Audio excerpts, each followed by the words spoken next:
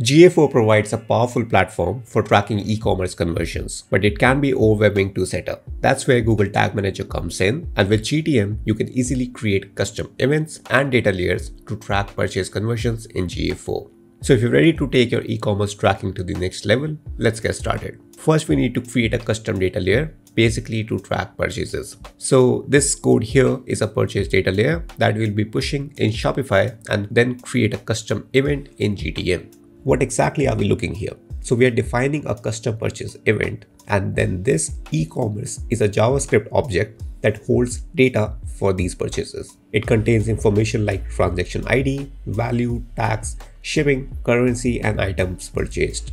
This data is then pushed to a data layer, which is an array used to store and pass data to different analytics tools. I'll add this document link to the description and you can copy the code directly from there. Alright, so we need this tag to be fired on the thank you page after a successful transaction. So let's log into your Shopify admin, go to your settings located at the bottom left, then select checkout and navigate to order status page, and in this additional script section, paste the data layer code directly below the GTM container code. Now let's go back to Google Tag Manager and create a custom event. So log into your GTM account, create a new tag and choose Google Analytics 4, Google Analytics GA4 event as the tag type.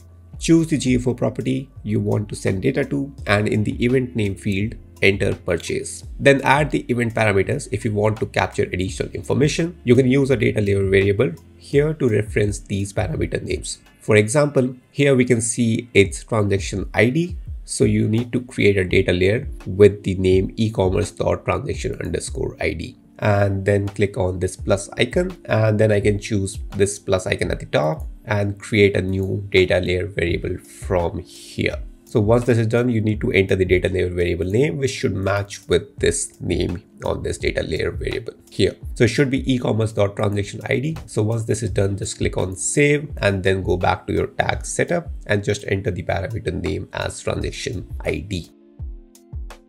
And similarly, we can do this for other events as well. Let's say I do this for value and tax and shipping and currency, as well as for the items. So now this is done, and you can pass all these information in the event parameters so that when a transaction happens, it not just tracks purchases, but also all of these variables. And then you can use this information in GA4 or any other analytical tool. And then we can add a trigger. To create a purchase trigger, we'll use the same event name we pushed in the data layer. Like here, the event name is a purchase. So let's create the trigger using the exact name purchase.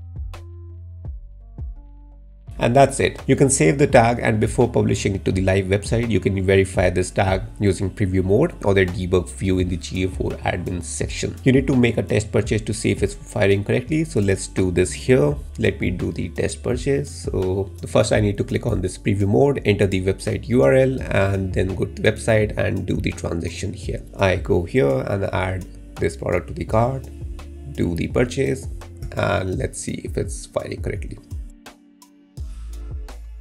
Alright, so transaction happened, and if I go back to my preview mode of the GTM, I can see, alright, so now it's working. Also, you'll find this event in the GA4 event section where you can go and mark it as conversion. So just log into your GA4 property, choose events under the property column, and you should see purchase event here, and then you can mark that as conversion using this option. And that's it. With these steps, you are well on your way to tracking and optimizing your e-commerce conversions like a pro.